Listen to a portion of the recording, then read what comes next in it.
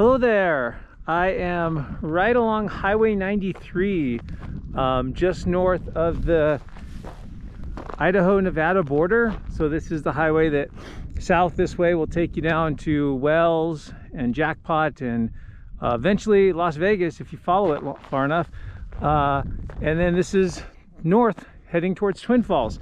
And I'm here right by this road in a very not spectacular location, because right off the highway here is something that most people think are pretty exciting. They like to collect them, and I thought we'd explain a little bit about how these somewhat fun and unique geologic features form, and that is geodes.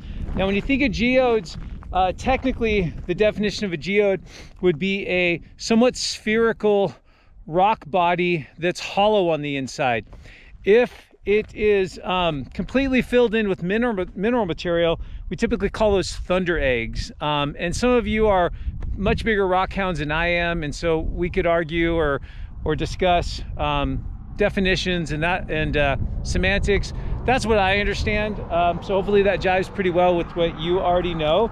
But this outcrop here in the area we're in has extensive deposits of rhyolite. So these benches over here on Brown's Bench to the west, all those layers over there are layer upon layer of rhyolites. And a lot of this rhyolite was actually emplaced as pyroclastic flows. So big explosive eruptions from the Yellowstone volcano, but when it was in the Twin Falls area or a little bit west of here near Bruno Jarbidge, there was big eruptive centers 8 to 10 million years ago having explosive eruptions of silica-rich ash that inundated the landscape. And that sort of sets the stage for these geodes. The geodes we're going to see here are lined with a type of quartz called chalcedony, and that having quartz on the inside of the geode somewhat necessitates that you've got a source of silica nearby. So the source of silica that lines the geodes is in fact the very rocks that just dominate this landscape. The rhyolites, the welded tuffs, the vitrophyres, which are these glassy kind of obsidian but somewhat crystallized type rocks. Again, highway right here. My truck's literally like a stone's throw away. If we look right over the fence here, this is a BLM site, but there are some little hills. You can see some places where people have dug a little bit here. So there's some geode collecting sites here. But let's look at these geodes here, and then we'll look at them in actual outcrop. So here's a few that I've collected, some of which have broken open, some of which haven't. But what you can see here is that the geodes are kind of lined with this concentric band of kind of white to creamy, somewhat translucent material. And this again is a type of quartz, a microcrystalline quartz variety called chalcedony. I'll spell it for you here in a second too, or show you on paper. And so a little different than, you know, maybe some geodes you're thinking of where there's big exciting crystals on the inside. So these don't have crystal points or projections sticking out into the interior. Instead, we just have this mineral deposit lining the interiors. And let's look at these things in outcrop, and then I'll explain how these form. And so right here next to us is some kind of dark gray to black vitrophyre. But if I kind of sweep away a little bit of the material, you'll see these rounded spherical masses embedded in the vitrophyre. If we come over here, we can see the same thing, but here we can actually see these are broken open and have that white chalcedony layer on the interior. Let's see a couple other spots here. So just crouch down here and sit by the fence. Another one right here embedded. So you can see these kind of bulbous masses sticking out in random places. There's one here, one here. So these are the geodes actually still encased and embedded in the rock.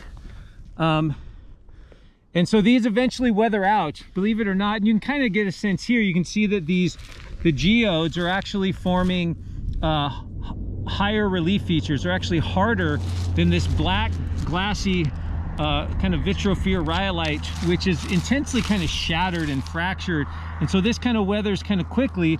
These eventually weather out, and then you get these spherical things which just kind of sit on the ground. So this one you'd obviously have to work for a little bit to dig it out, but it wouldn't take too much effort. Other people are just finding places where these are on the ground or just in some soil, and then digging them out. And so part of the fun with geodes for a lot of people is taking them and splitting them open. And you can break them open with a hammer, or you could cut them open with a rock saw or a tile saw if you don't have one of those. But the idea here is just, you know, whack it open. This one had a bunch of soil on the inside, but there you go. You've got this nice hollow geode. You could probably clean that up a little bit. You know, what's the value of these things? Not much, but you know, something to put on the mantle shelf, or something to kind of, you know, just something to keep you kind of occupied. We can break a couple more open here, and then I'll explain how these fun little guys form. And most of them look the same, so I don't expect much in terms of variety. It's really more a matter of like how pristine will it be on the inside, or how much, you know. So there's a little bit of other kind of, this may be some caliche that kind of infiltrated and coated over the chalcedony here. And you might get some shades of kind of deep gray, maybe a little bit of blue or purple in some of these. So people have a lot of fun just kind of coming out here, spending time outside, breaking these open, or taking them back to their shop to cut. But let's go ahead and look at a simple little diagram here to explain how these form. So how do these geodes actually form? Well, they can form in different rock types, but out here in southern Idaho, they're dominantly found in different types of lava flows or welded tuffs, which are ash deposits. So in any eruptive event, because we have gases present when the eruption's taking place, we might get gas bubbles in the rock material, and once the lava or the ash cools and crystallizes to form rock. And these gas bubbles are what we call vesicles. So that's our fancy name for just a gas bubble in a volcanic rock. Now, a lot of times the vesicles are really small. They're not very large, but in these rhyolites, a lot of the vapor and gas actually makes bigger vesicles than we would typically see. So they're these kind of softball to golf ball size features. So that's step one. Is to get a geode, we need a pore space, we need an opening, a spherical hole in the rock in which we can precipitate the material. So that would be stage one. And then the second thing we need is we need to bury the deposit. So here I've taken these vesicles, buried them beneath some younger rocks, and then we need water, and we need groundwater to pass through these vesicles and these rocks. Now, there's a good chance that sometime after these vesicles and these rhyolites were deposited, that the groundwater was hot. Think of Yellowstone, right? Yellowstone was here 8 to 10 or so million years ago. So there's a very good chance that we had hydrothermal conditions, hot groundwater moving through the rocks themselves.